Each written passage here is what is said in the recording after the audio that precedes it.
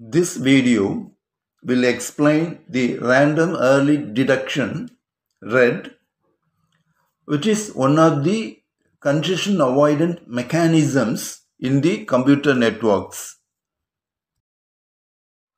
What is random early detection (RED)?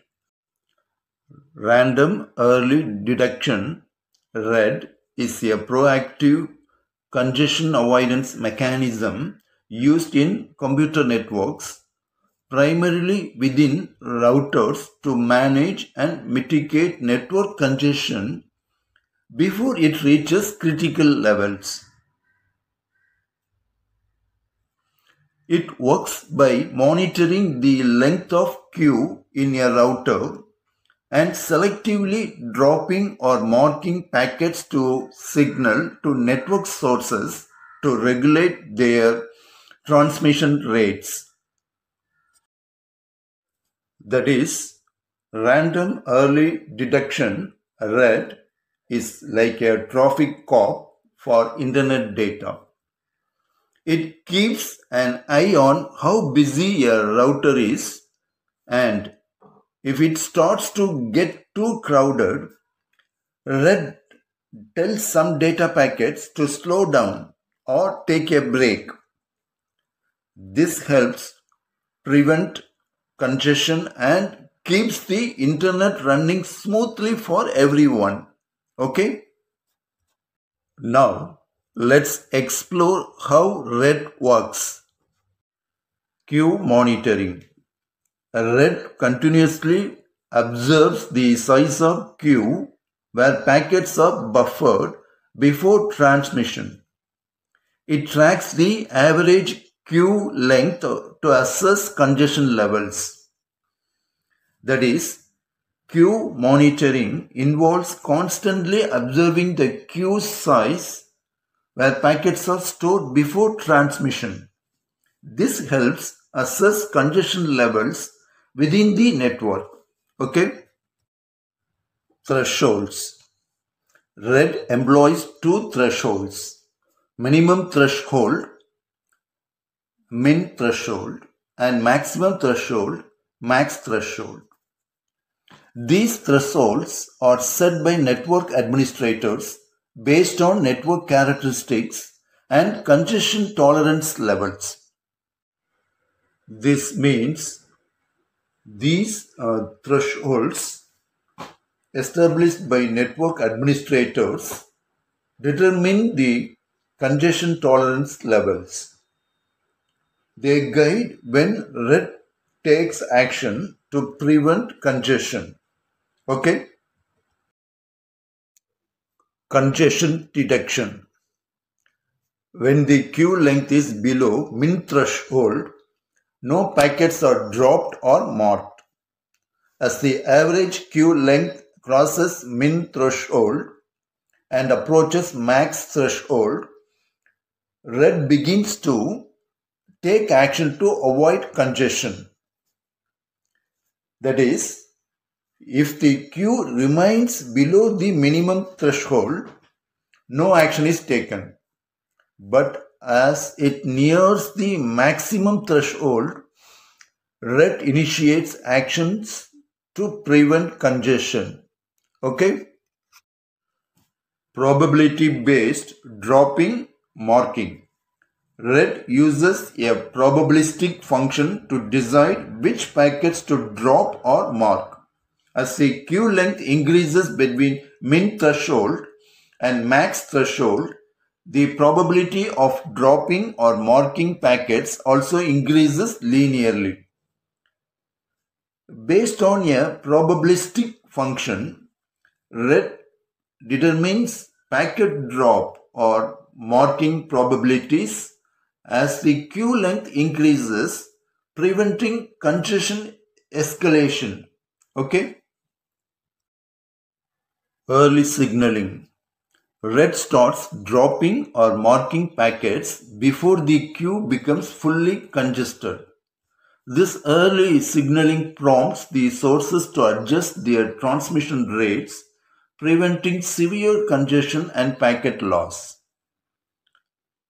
By dropping or marking packets early, red prompts sources to adjust transmission rates, preventing severe congestion and packet loss. Okay?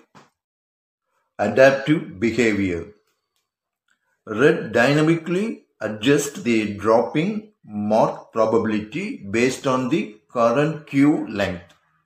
It is designed to be adaptive to changing network conditions, scaling the response to congestion levels. That is, red's adaptive nature scales its response to congestion levels, ensuring efficient operation despite changing network conditions. Okay? Fairness.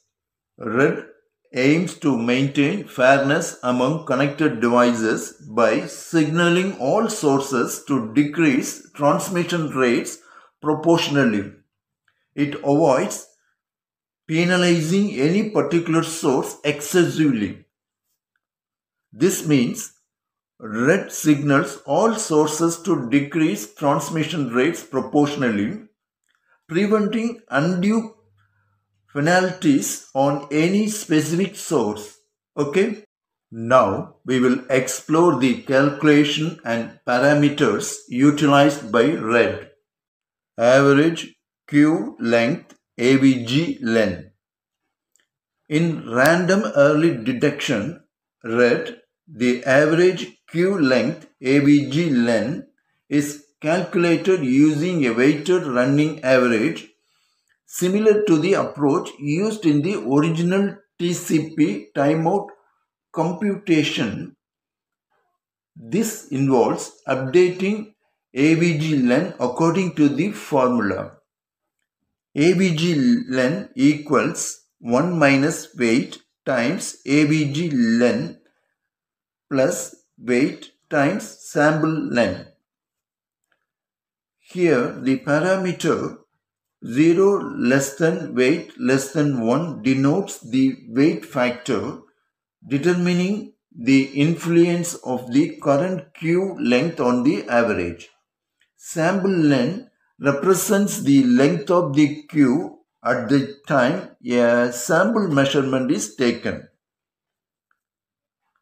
Here in red, the average queue length AVG len adapts using a weighted average, impacting the current queue's influence on the total. The weight factor between 0 and 1 defines this influence, while sample len captures the queue length during sampling. Okay?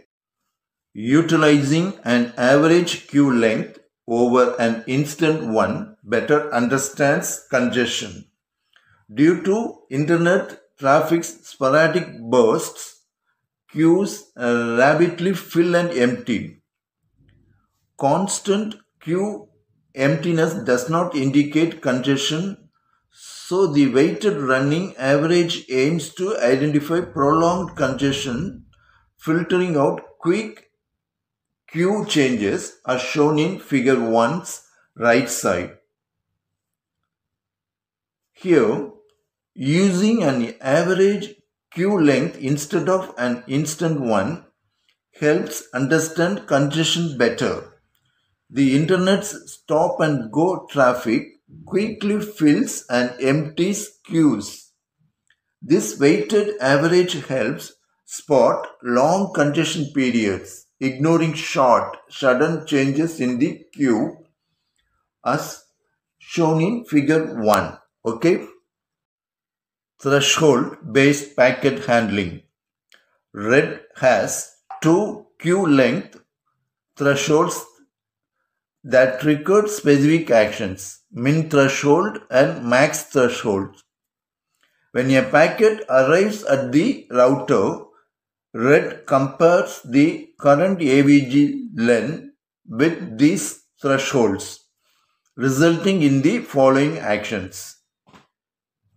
If AVG len less than equals min threshold, the packet is queued.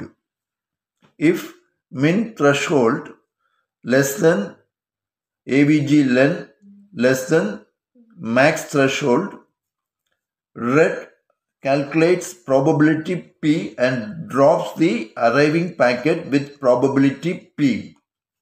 If max threshold less than equals AVG len, the arriving packet is dropped.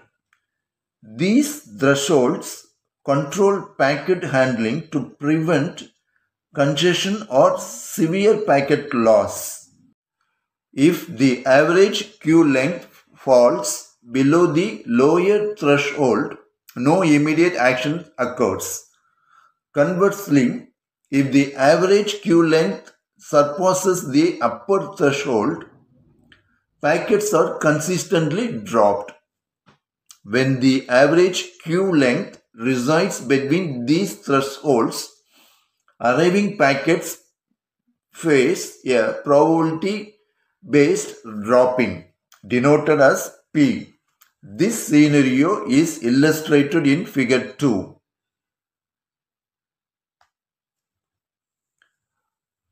Actually, red employs min threshold and max threshold to manage packet handling at the router, taking specific actions based on comparisons with AVG len to prevent congestion or severe packet loss.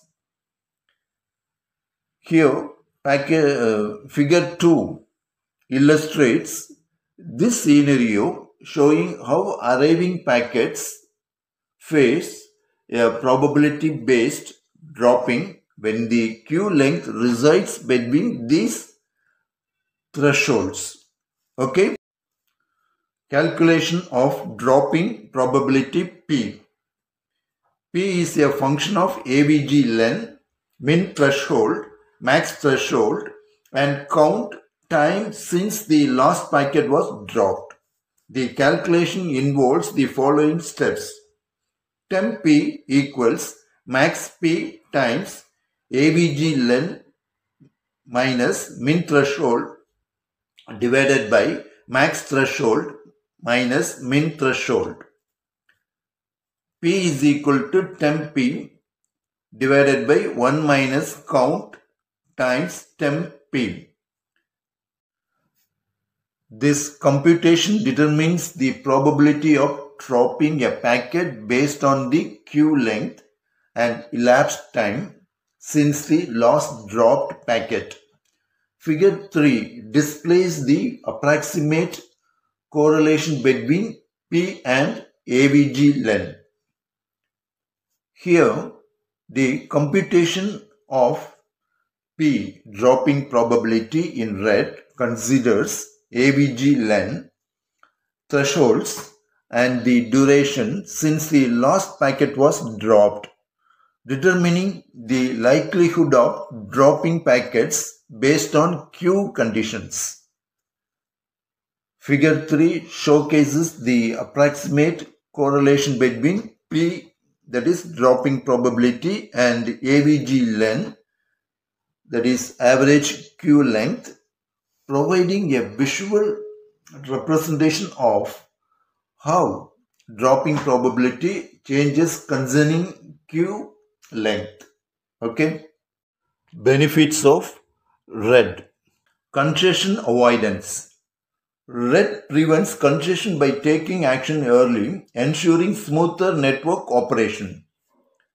That is, red anticipates congestion and acts early, keeping the network running smoothly. Okay. Fairness. It maintains fairness among connected devices by signaling them to adjust transmission rates proportionally. This means red signals devices to adjust transmission fairly, preventing any one source from dominating. Okay. Adaptability. It dynamically adjusts to changing network conditions. That is, red adjusts dynamically to changes in the network, ensuring efficient operations. Okay.